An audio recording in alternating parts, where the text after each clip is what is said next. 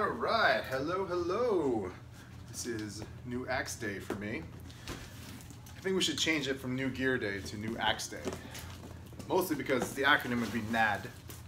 And yes, that is a crotch reference, which I find freaking hilarious. Alright, so this guitar, I ordered this from eBay. And this is a Washburn Windlx, which is a Les Paul style body. Single cut. Really excited for this guitar. I've had my eye on this guitar for quite a while. This dude from eBay did an awesome job with this packaging. Make sure I don't stab my eye. Ooh, yeah, I'm gonna pop some of these later with the kid. Get off me. Alright. This big styrofoam box. This is the tough part. Gotta straddle.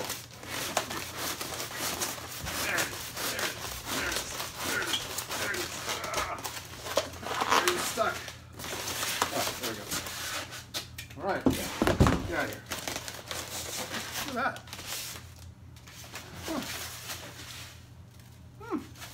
Not bad. All right, let's see what we have here. Get out, get out. Oh, jeez. It's all good, all good. All right, so all the tape's cut. Give you guys a better view of this guitar and my crotch. Try not to look at this though. All right. So this guy, man, I told him, ooh, yeah. I was paranoid about guitars being shipped to me after the Harley Benton incident, and he assured me he was going to do a good job of this, and look at that. This case is chambered and everything. Ooh, styrofoam. Yeah. I'm going to keep this. Box. Ooh, hello. Oh, yes. Oh. Oh, come to me. All right. Ooh. Mm-hmm. Oh, yes. All right, so when I ordered this guitar, I knew there was a little blemish on it, which I was okay with. All right, a couple of dings already. It's a used guitar, so you're gonna expect it to be not perfect. But yeah. Oh, look at that guy. In the camera, it looks a little bit purple. It's not though. It's a grayish, transparent black. Look at that. Huh? Huh? Huh? Huh? Record scratch. That was the flaw here. The headstock has this kind of peeling, I don't know, finish on it. It's really strange. There's a little bit of a scratch here, and the guy I bought it from said that because of that scratch, like air got in it or something, which is what was lifting the finish off. It's strange that it's cloudy, that's for sure. But assured me it played well, which we're going to find out soon.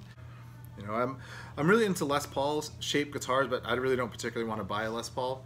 I think they're overpriced. I think you're buying a name and history, which is cool too. But I buy my guitars to play out and to beat the piss out of. And I'd feel really awkward beating the piss out of a super expensive Les Paul. And Epiphone Les Pauls I've played, I've never really been super impressed with them. But not saying they're bad. Epiphone makes some pretty awesome stuff. I have a few Epiphones. But Les Paul style bodies, there's so many different companies that make them. It doesn't make sense to me to spend a lot of money on them because there's just so many good copies of them now. So I have your Duncan USM, and what I've read so far, this is very much, if not exactly, the Duncan Design 103 and 101 or 102, something like that. I have to do a little bit more research on exactly what these are, but if these are like the Duncan Designs, I know the 103 and the 101 very well because those are the same pickups that are on my my Priestess. All right, so let's plug it in and see what she sounds like. Yeah, let's do it. Let's do it. Let's go. Let's go. All right, let's go. Yeah, there's definitely some intonation things I gotta take a look at here. These strings are super dead. Yeah, I mean, you can hear there's no bite to that anymore. I don't like the tuners. These are, yeah, I didn't even do anything. I was just showing you guys, and it fell out even more.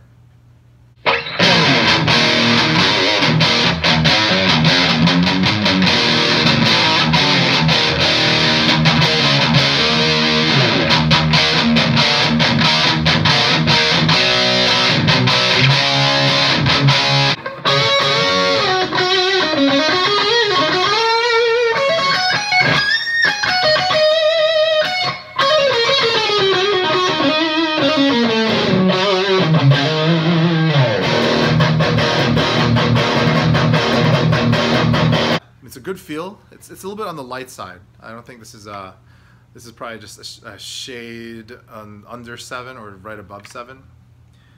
It's definitely lighter than the SCs. The neck feels awesome. This feels just like the neck on my Washburn Idol, which I love.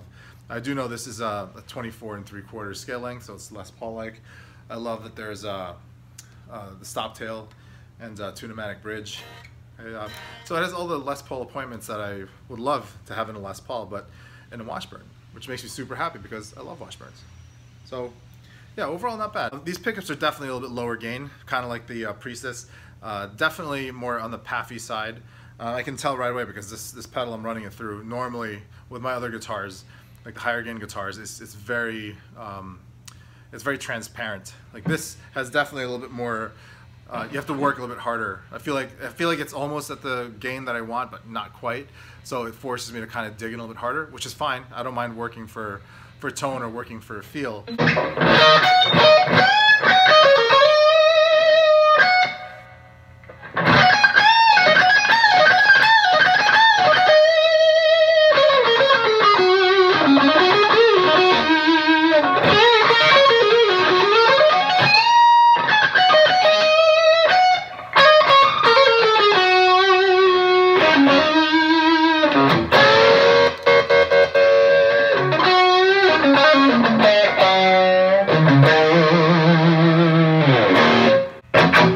Feels good, sounds good. Yeah, I'm gonna give it a quick setup to see what it sounds like afterwards. Yeah, so it seems like a string change and a height adjustment on the two-pneumatic bridge is really all this guitar needed.